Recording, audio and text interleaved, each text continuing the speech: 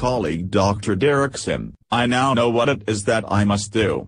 I must create an exact duplicate of Flashy the paper doll and send her twin through the time energy flux field on a search through time for Flashy. I will encode her with one mission: to locate Flashy and Wood Pulp Boy and get them both back here to present time so that I may provide them with vital information for their continued survival.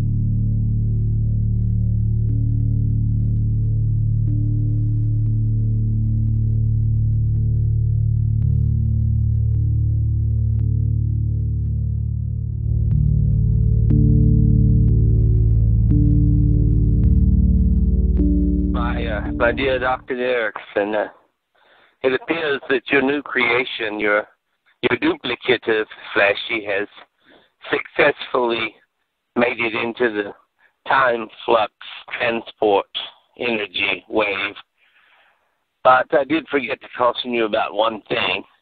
As long as she is completely organic material, simply human DNA and paper, which you assured me she was, everything should be fine. But if she had any electronic components whatsoever, that lightning storm could have disrupted them, could have created some problems. I just need to make you aware of this, Dr. Getrick.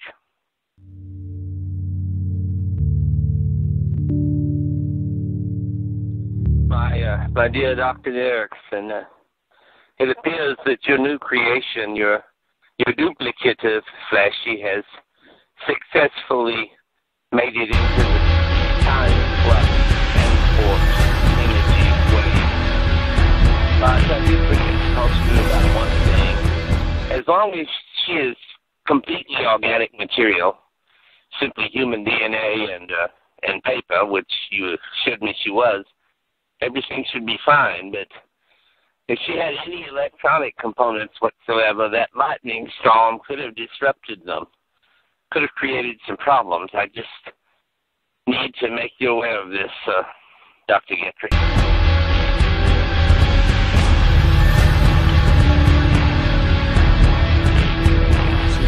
I am a true Flashy.